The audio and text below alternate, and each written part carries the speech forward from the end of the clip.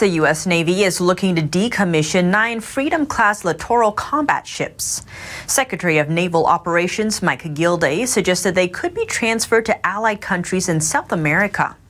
The Navy says retiring the 9 ships will save an estimated $3.6 billion.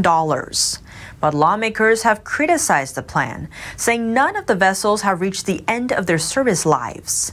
Gilday clarified to Congress last week that the decision to rid the ships is to stratify the Navy's range of capabilities.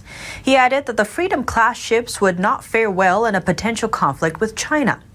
He says the Navy is building a new class of frigates with better anti-submarine capabilities, and selling the old ships could add value to the navies of U.S. allies and partners.